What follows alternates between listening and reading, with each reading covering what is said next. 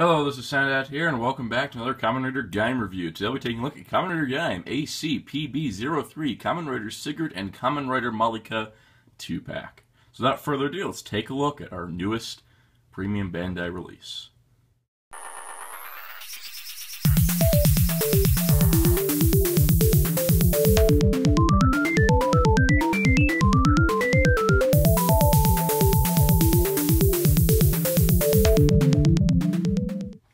Alright, so here we have the packaging for ACPB03. Now this is the first 2-pack in this line for riders. There's actually 2 full riders in this set. Instead of the 2-packs, multi-packs in the past, were just arms.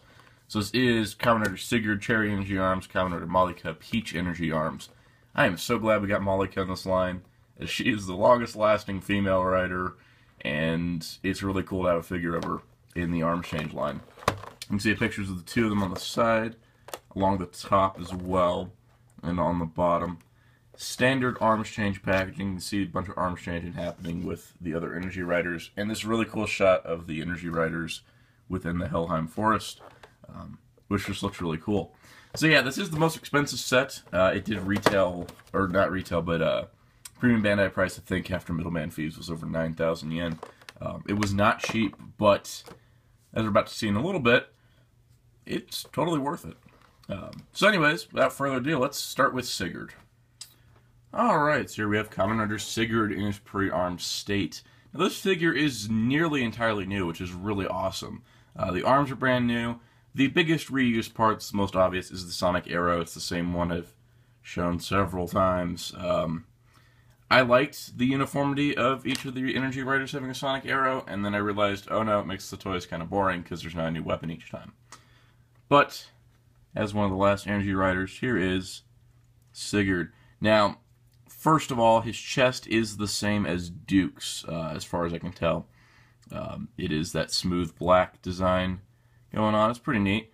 I will get the one complaint with the entire figure out of the way. If I actually could focus on his belt instead of everything behind it. Come on. Come on. There we go. So as you can see, the Cherry Energy lock seat is a little crooked. Being a separate piece, it is slightly crooked on this guy, which is really a shame. But you can see the details pretty nice. And there's something with the eyes I'll go into in a little bit. You can see the furry parts are just molded in. They're not actual fur. But they do look pretty good. It does invoke cool things. So the upper thighs here are the same. The hands, I think, are different. The feet are the same. And, like I said, the chest is the same. Other than that, everything else is pretty much new, which is fantastic. I'll have to refocus there. Working with a new camera here. Camera phone, that is. But, anyways, now we need to get to the articulation. The articulation is the same, so we don't need to go into that, at least for this figure. But the arms itself, the Cherry Energy arms here, you can see is 2 cherries. It's actually kind of clever how this goes from 2 cherries into a single shoulder pad armor. So clicks on in place, fits in nice, a lot better than Bravo's did. And now we can do the arms change, which is just really cool how this whole system of joints works to make this happen.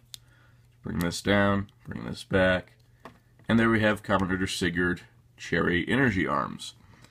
Now, the first thing you'll notice, or won't notice, there is a clear tab that sticks out here. That's where it plugs in. Not really avoiding it, but in certain angles you can get it to where it's not noticeable. Now there is a gray tab on the back there. That's just part of the design. The cherries themselves make this nice, convincing shoulder pad. They don't really click together, but they all kind of fit over here. And it doesn't restrict the arm movement at all, which is really nice. The chest piece has nice clear plastic to lead into the shoulder. You can see the helmet has the lines to connect to the back piece, the kabuto, and you can see that you got all the cherries on there, which is really nice. The thing that surprised me, though, is that he actually has magnified eye lenses. It's kind of crazy, but it is legitimately a magnified effect. It magnifies the back color. This is the first time this has happened in this line, and it's the same on Malika as well. But, yeah, there's magnified eyes. I would have loved this on some of the other figures. I think it gives a great look. And overall, I'm quite impressed. It kind of sucks that we don't have any other figures in the line unless Knuckle, Malice, Kamuro, and Ryugen Yomi will all come with magnified lenses, but what can you do? It's actually really neat. I think that it adds a lot to the helmet and makes it look less like that back helmet piece is in the back of the helmet and not just the color of the lenses. Now, his Sonic Arrow is the same Sonic Arrow I've reviewed before, starting with Zangetsu Shin, went to Jimber Lemon Gaim, was also with Duke and Genesis Baron. So if you want to see that, go watch any of those reviews. So there is Kamen Rider Sigurd, Cherry Energy Arms. And I gotta say, I'm really impressed with the figure. The Cherry Energy Arms is super cool. I always loved the design of it. Sonic Arrow is the most boring part of it because it is strictly the same Sonic Arrow we've gotten before. But this guy is pretty cool. Now, he's unfortunately the Premium Bandai exclusive and the most expensive set in the line. And if you're not a fan of Malika, you can't get him on his own without splitting the set with someone. So, all those aside, I think he's super cool. But out of the two that came in this set, he's the one I was looking forward to the least. What was the one I was looking forward to the most? Well, let's take a look at Kamen Rider Malika. Alright, so here we have Kamen Rider Malika. Before we continue, I did check. Sigurd does have a new chest on his pre-arm state than Duke. But let's talk about Malika, the first all-pink female rider, the first villainous female rider, the first female rider to last longer than a movie or a few episodes of a show. She is a main character, and that is awesome. It's finally time for a female rider to last longer than a short amount of time. And it is nice that she got a figure in the Arms Change line.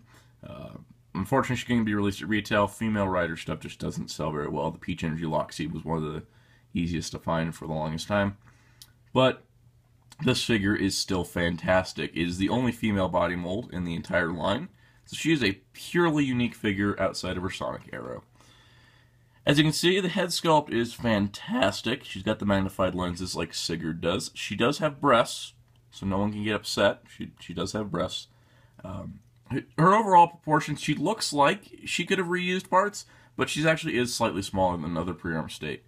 Her lock seed's on straight, which is awesome. You can see you got the back piece, which is all painted in the front skirt piece. You also got the legs and the feet. They're all scaled down to the proper female proportions of the character as well. I really appreciate the fact that Bandai did go through the trouble of making a new female body mold just for this figure, instead of going the old Bandai of America route back in the 90s with their Power Rangers toys and making everyone the same body mold, even though there were different genders going on. So next, we'll take a look at the Peach Energy Arms, which looks very peachy, including it has a butt. It's kind of weird, but Peach Energy Arms is nice. And you can take Malika here and put the Peach Energy Arms over her head. She also, I must add, her shoulder clips are the same size as the other riders. She can wear all the arms. It is possible. So you can bring this shoulder pad down here, bring her chest plate into place, and fold this back here. And now you have Malika's Peach Energy Arms. So overall, really cool. And I must say that I'm also impressed by the fact that even though she's a female figure and sometimes they get less articulation, she actually has the same articulation. Ball joint neck, shoulders, biceps, elbows, wrists, fingers, legs, a little restricted, kind of like Ryugen's, but yeah, she's got all the articulation she could need, which is really cool, especially since this is still one of the best female riders we've ever gotten in a Kamen Rider show. So, really cool overall. I love the design of it as well. It's bright pink, yeah, but guess what? We've never had a pink female rider before. We've had a pink male rider. Decade was weird. Now you can't see on her chest design here. She does have her logo, and she does have the connecting clear plastic look to the shoulder pad, which is really nice. And her helmet is the right color, even got the green on the bottom. And it's kind of got the breast design going on with the chest plate, so if you want to give your male riders boobs, just in case you do, just give them the Peach Energy Arms. So overall, I gotta say that Arms Change Kamen Rider Malika is a resounding success of a figure. After this line has used a lot of reused parts to make everything happen, this is a breath of fresh air. It's a female rider. We don't usually get female rider figures. I only have 3 female riders, including her, in this size. And it's kind of crazy that we still haven't gotten a figure art announcement for a character that is very important to the show. And if there ever is a figure art of Kamen Rider Malika, at least in the near future, that will be a shame, and we'll have another one-up with the Arms Change line being the better Kamen Rider Gaim action figure line. So overall, Kamen Rider Malika is fantastic. The only problem is you have to get her only through Premium Bandai with Kamen Rider Sigurd. She could have been sold on her own. That would have been awesome, but I'm just glad we got her. So, how's the set overall? So overall, ACPB03, Kamen Rider Sigurd, and Malika is a resounding success of an Arms Change set. I have not seen a set that has had this much uniqueness to it after the first few releases. You have 2 unique arms. The only real reused thing is the sonic arrows. Everything else is pretty much new on these 2, especially Malika, who is completely new, and Sigurd is mostly new. And it completes our Energy Rider team here. It's really awesome to see this set released, and currently these 2 don't have figure art releases planned, while the other 2 Energy Riders do. I could see these 2 coming out as a 2-pack in the SH Figure Arts line. But overall, I am quite happy with this, and I'm really glad I pre-ordered it, because the aftermarket price is a little steep for these guys right now, with it being about $150 to $160, depending on where you look. Hopefully it does come down in price, because I'd really like more people to own this set. And overall, they make a great addition to the Arms Change line. So here we have the entire Arms Change line. Sigurd and Malika are the last release in the line while the show's on air, as they did arrive to my house 2 days before the last episode of Gaim aired in Japan. Unfortunately, we still have 3 more releases, and it's quite incredible how much was released based on just sheer number of writers here. You can't even see all their faces, it's so crowded. And all the stuff that was released, it's quite impressive, and I really commend Bandai for their fantastic work on this line. It's a really great line, and while I'm sad that Gaim is over and the toy line is over, we still have 3 more releases, so the Gaim hype can run through January. Because in October we'll have Kamen Rider Knuckle, in November we'll have Kamen Rider Mars and Kamuro as a set, and in January we'll have Kamen Rider Ryugen Yomi. Outside of that, I don't know if they'll make anybody else, but I will buy them if they do. So, overall, really great Kamen Rider action figure line. Anyways, be sure to check out HeroTalk.com for all your Kamen Rider Drive news, because yes, Gaim is over. Drive news is what's going to be coming out now. And also, stay tuned, as we still have more to do. Talks to Soundout saying, goodbye.